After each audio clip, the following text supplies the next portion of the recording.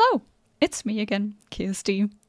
I am back again with another video, so if you feel like setting up your journal for January at the end of February, be my guest. And hey, look at my filming setup. There is no tripod anywhere in the frame. Things have improved, my friends. So I asked my husband what I could do as a theme for January, and his idea was that I could do snowflakes. And to be quite honest, I was a little hesitant because it's certainly already been done. But I thought, why not give it a go? It's very cute and wintry, and even if it's been done before, this will be my spin on things. For most of this setup, I used this very, very shiny gel pen of mine that you are going to see in a minute. It's so much more shiny as soon as you'll see a little close-up of it. And my watercolour. I used a very light blue so that I have some sort of colour next to silver from the gel pen that I mentioned. And just tapped my brush lightly, used very much water together with the watercolour so that, you know, you just get this light feeling of coolness and cold in the winter. And then I took out my gel pen and then started drawing snowflakes. It's a little hard to explain what I'm doing. I think the most important thing that I noticed about snowflakes was that they are just 3 lines in its basic form. Usually when you draw an asterisk or just some tiny little star, you just have 4 different lines that you just cross over each other.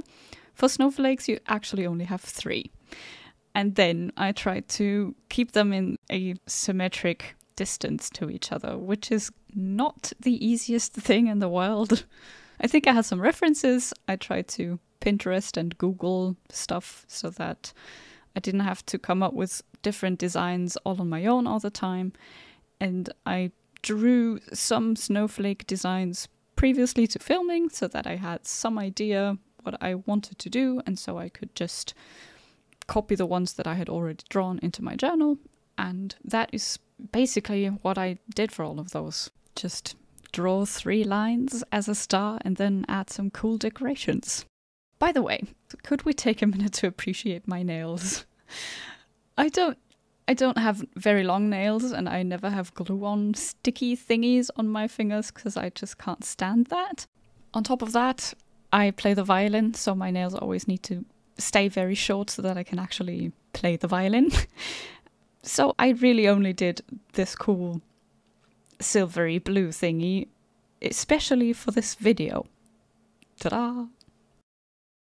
I added some tiny little dots and teeny tiny snowflakes at the end, and that is my cover page. The title of my title page says Januar, which is German for January. No, there is no Y missing, it's just me using a German title. And I think I did that, I know I did that for February and for March as well. So the next spread that I'm setting up is my monthly page, or my monthly overview. I think I mentioned this in my first video. I always do pretty much the same setup at this point. I think I said that too. I've been journaling for a couple of years, and so the few setups that I do every month keep being the same. And the first that I always do is my monthly overview. And it's always a big calendar because I want to have enough space where I can fit everything that happens in a day in there. All of my appointments or birthdays and stuff like that. And I don't want to have mini calendars where I have to fumble about and it's just too tiny. So I'm always going with a very big calendar. I think I've only changed that once in the past and I hated it all the way through because I did this vertical layout. It just didn't work at all. Not for me, at least. But this one, this big calendar one, it's just my go-to, and it works perfectly. So I did this huge calendar. Well, huge. It is huge because for January you need 6 different lines, and for some reason I decided to add in all of the boxes from the other months. I used my watercolor and my gel pen again. I did this light swoosh wash of blue color in the background on the right side of this page. And then I added my little snowflakes. Again, I'm just drawing little dots and little snowflakies. I try to come up with different sorts of designs so that as in real life, every snowflake looks different from the other. After that, I went ahead and added the days of the month to each of the boxes that actually belong to January and not to December or February.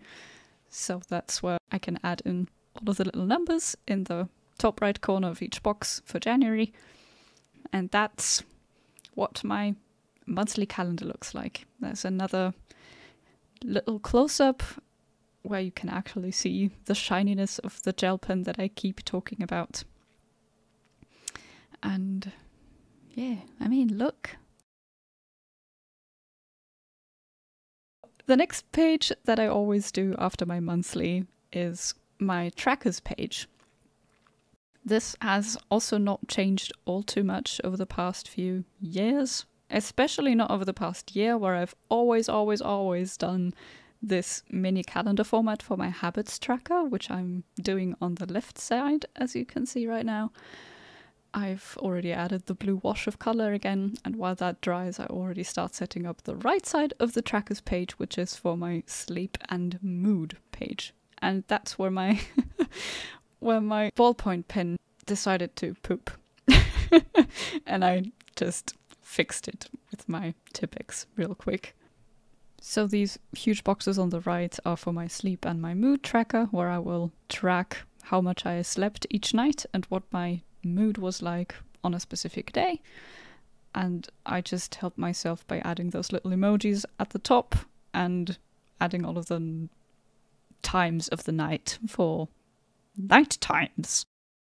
At the time of filming, I still didn't know what the exact habits were going to be that I wanted to track in January. So just so that you can see what it's going to look like in the end, I did one that I'm always tracking. It's my go-to habits tracker item, and that is violin practice.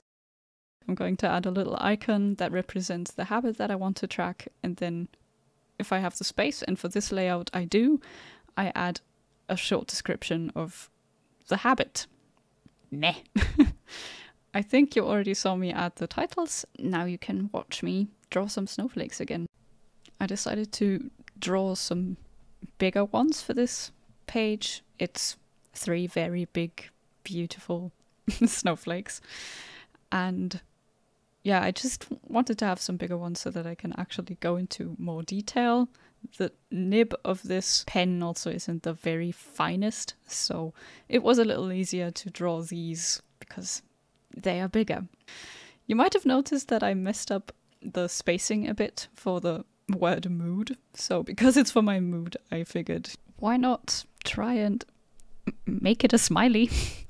I just used the space in between the O and the D and added a colon, and now it's a smiley face, and I love it. What I'm trying to say with this is that sometimes you come up with ideas to get rid of mistakes that you did in that moment. I could not have planned to mess up the spacing in exactly that spot. It just happened. But I tried to come up with a creative solution for it. And now it makes me happy whenever I look at it. Because it's a cute smiley. And no one will ever know that it was actually a tiny mistake. The next spread that I always set up in my monthly setups is my brain dump. And most of the time I don't call it brain dump anymore. I don't know why I don't, but for quite some time I've been calling it my notes page or Notizen. Again, I have no idea why I wrote notes for this setup. I could have gone with the German title, but I didn't. And that's always a page that I try to keep pretty empty. There is no specific layout to this double page. It's always just a title and the rest stays empty, so that whatever point in time it is during the month and I have some specific idea that I just don't want to forget about, I will just add it there. Sometimes I put post-its there, and sometimes I just add a quote that I found, or, you know, just anything that pops up in my mind at some point during the month. It will go right here.